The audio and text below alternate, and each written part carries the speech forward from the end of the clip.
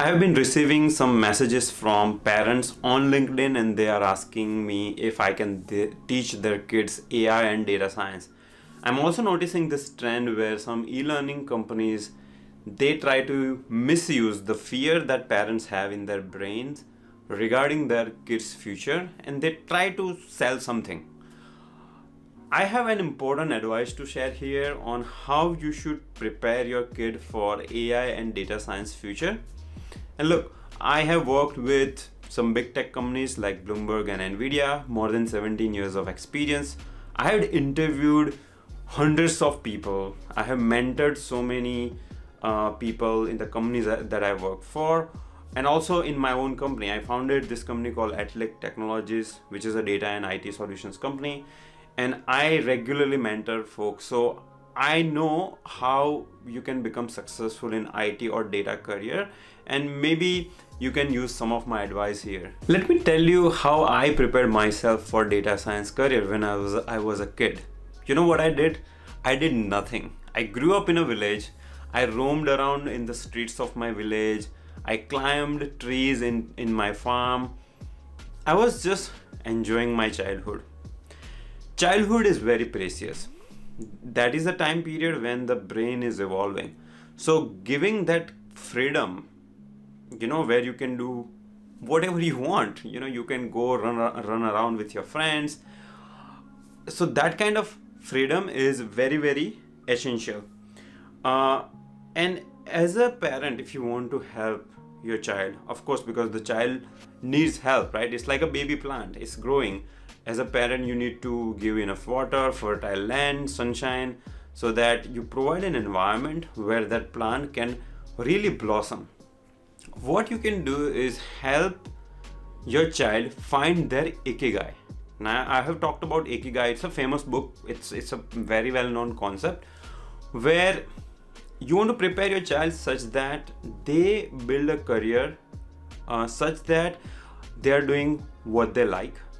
They are doing what they are good at, and then whatever world needs and whatever world can pay for, maybe you have to prepare your child in that manner. So remember the principle of ikigai. Don't turn your children into robots, because there are so many IT jobs out there, AI jobs pay so much money. For that reason, you want to force your child to learn Python programming or machine learning. You should not do that, because now we live in an open society where there are opportunities on all the fronts. Maybe your child is not the person who wants to sit on a computer. For example, my wife, she cannot sit on computer for more than 1 hour. She is in a medical domain. She is a respiratory care therapist. So there are some personalities. For example, my brother, he's a salesperson. Although he's a computer engineer by degree, he's a salesperson. He can't sit on computer. He can't do coding. He wants to just go out, find new people every day. That is his personality. So give an environment to a children where their true potential can come out. Maybe enroll them in different classes. Nowadays, I'm seeing this trend, right? Where your children is doing piano class, swimming class, this class, that class. Again, you don't overdo it, because that can pressurize them, but give them an opportunity to experiment few things. They're doing swimming, they are doing singing, they are doing maybe creative writing. And then as they experience those different activities, they themselves will be able to figure out where they want to go. And as a parent, of course, you are with them, so you are constantly observing and you are kind of helping them, but you don't force your ideas on them. That's the main thing that we need to remember here. Let them grow as per their own choice, freedom, willingness, because everyone is different. You are in IT doesn't mean your children have to be in IT. They can be a good singer, or they can be a good painter, or even a stand-up comedian. I see so many engineers turning into stand-up comedians nowadays. So basically, give them the environment where they're experimenting few things. You help them figure out what is the right passion that they have, what is the thing that they are good at. Maybe they are, let's say, doing singing and everyone is appreciating, and you see that pattern, correct? You see that pattern for some time period. Now you know that your child is good in singing, so maybe they should become a singer. So that is step number 1, which is helping child find their ikigai. The second step is, once you figure out their inner skills and their liking, some children, they are analytical, they like math, they are good in logic, okay? And if that is the case, then maybe IT and data science is the right career. Now let's say I'm seeing some trend here where in 8th and 9th grade, children ask their parents to start learning Python. Python is still okay, but even machine learning. The child doesn't know linear algebra and you want to teach them supervised machine learning? That is stupidity. Math is a fundamental of machine learning and data science.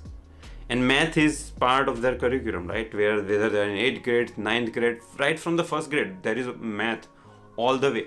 So ask them to focus on math rather than learning TensorFlow and scikit-learn and all of that fancy tools. Those tools will keep on changing. The math, the fundamental skills will not change. They will remain the same. Okay? So instead of teaching them fancy frameworks, focus on fundamentals, which is math, which is part of their curriculum, so you don't need to do anything extra. Step number 3 would be focus on core skills. I always talk about core skills versus tool skills when it comes to data science career, data analyst career, even IT career or any career. Nowadays, core skills are very important. Core skills are basically soft skills: analytical thinking, business understanding, communication. How do you improve communication? Well, if the children is not going out and playing with their friends, how are they going to learn communication? Tell me. You have enrolled your child into some e-learning institute's course. They're in front of computer all the time. There's no way they can improve their communication. They need to go out, talk to friends, maybe participate in some speaking competition, and in debates, things like that. Sports is very important. When the child is playing sport, they are learning all these essential skills which will help them become successful when they go in the industry. When you are in the industry, let's say you're working and you are in the meeting, you're in a meeting with 10 different people who have higher power than you. That is the game of ego management, expectation management. Now, the same skills you can learn while playing sports. You're playing cricket, you are with 11 players. You need to do team coordination. You need to do ego management. Let's say, especially if you're a captain. So all these skills, for example, aggressiveness, right? Strategy building. These skills you can learn by playing sports. So for a child, it is extremely crucial that they spend enough time in outdoor sports, especially, not the video games. Outdoor sports, going out, playing in open ground, taking sunshine is very, very important. Okay, so if you want that your child becomes a data scientist or machine learning engineer, ask them to focus on sports, all the outdoor activities, because those will build the core skills which are very essential in order to become successful in AI or IT career.